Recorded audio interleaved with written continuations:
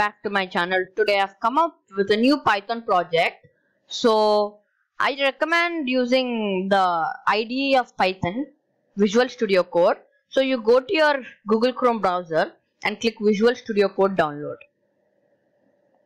And then you open the first link, you open it, and then whichever your operating system is, you click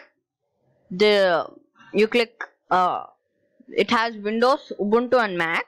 So you click on the button download, and then the download should automatically start, or you can click on this direct download link. So you just wait for it to install. Okay guys, so after the download completed, you click on it, and then just wait for a window to prompt on your desktop. So here something like this should open. This is all the basic. Just click on I accept the agreement, next. This is all common, next.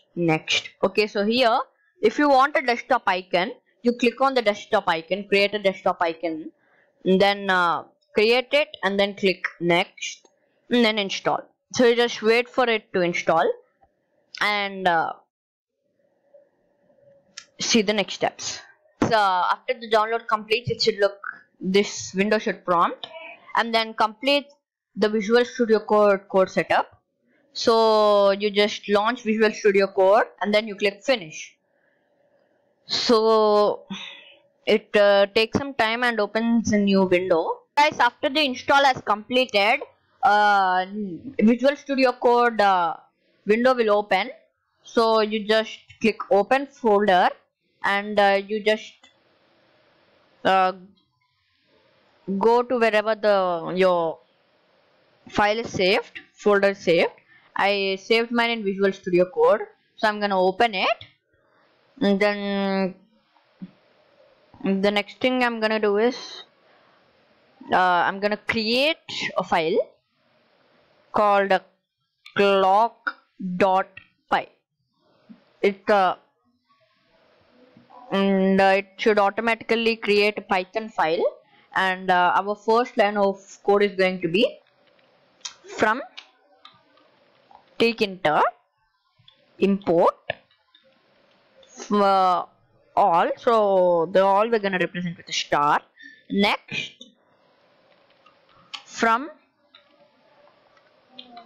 dgital dot tt, from dgital dot ttk.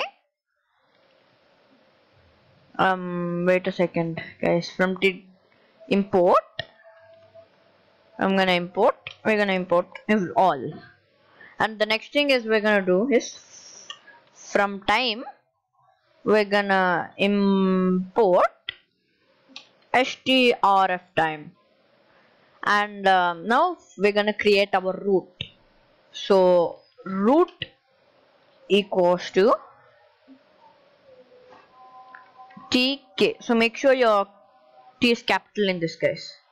And the next thing we're gonna do is we're gonna name our root. So root equals to root dot title.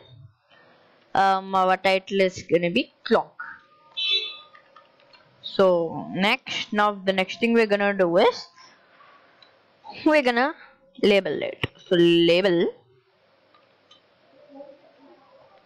equals to I'll capital label, and in brackets we're gonna keep our root. So this root and that root are connected. We're gonna just now we're gonna define our font. So the font. Now guys, I need you to create a font. I will need to download a font. So what you're gonna do is I'll give the link in the description. I'll give you the link in the description, so you just download it. And after the download has been completed, what you're gonna do is, I'm just showing you guys, 1 second.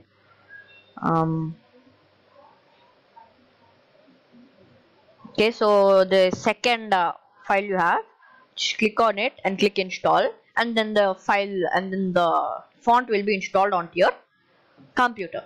And now we're gonna write the name of our font, which is in brackets we're gonna keep it ds-digital.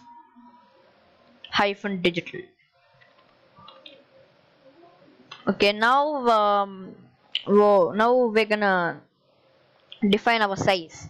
So the size I'm gonna keep it up to 80, and the next thing I'm gonna do is I'm gonna write the background. I'm gonna define the background. So the background color, so guys, you can keep any color you want, but I'm gonna go with cyan.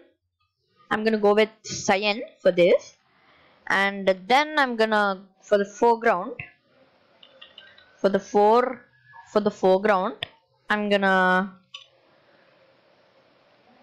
keep black. Okay, now we're gonna pack the label. So label dot pack anchor.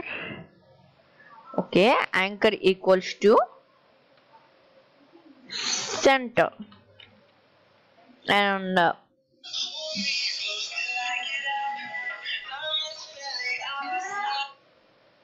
so after we anchored it to center, the next thing we're gonna type is we're gonna define our time. So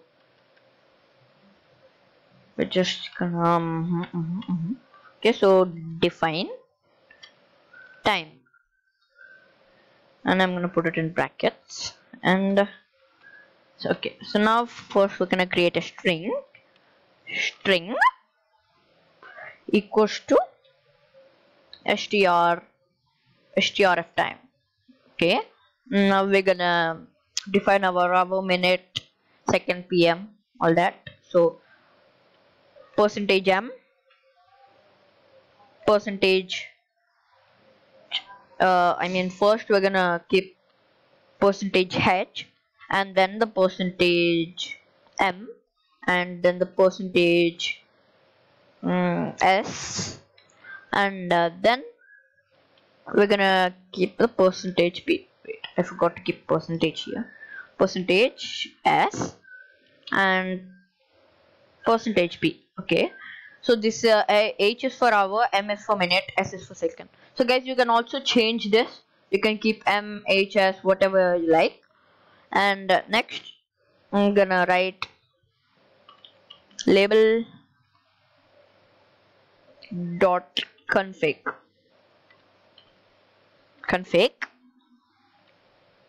the text. So the text equals to string, which is this. So the text which is gonna display it, this means that the text which is gonna display it is this, the hour, minute, and second. So now we're gonna keep label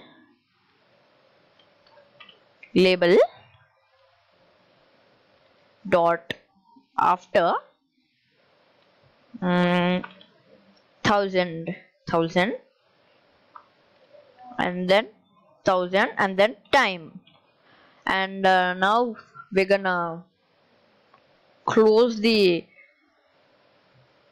code by typing time in brackets, and then main loop in brackets. Okay guys, so now let's just run and test it out so that there are no errors. Wait a second guys. So guys, here see the window new has opened, new window. So let's just check the time on our clock in the window. So it is exactly the same guys, 19:04:12 PM, and it also shows your PM and AM. So that's it guys, thank you for watching this video. Hope you liked it, and this is how you create a simple clock using Python. So you can also change the colors here, background, You can change the background color and the foreground black. Okay guys, so thank you, and don't forget to like, share and subscribe this video. Don't forget to like, share and subscribe this video. Thanks for watching.